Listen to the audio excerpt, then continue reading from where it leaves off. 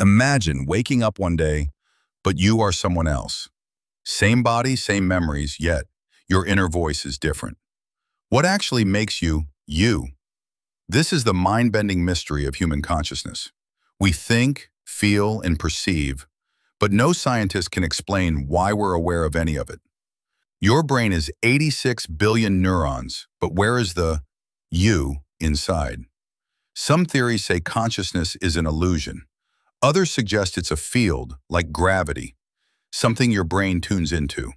And here's the twist. Split brain patients sometimes behave like they have two separate minds in one skull.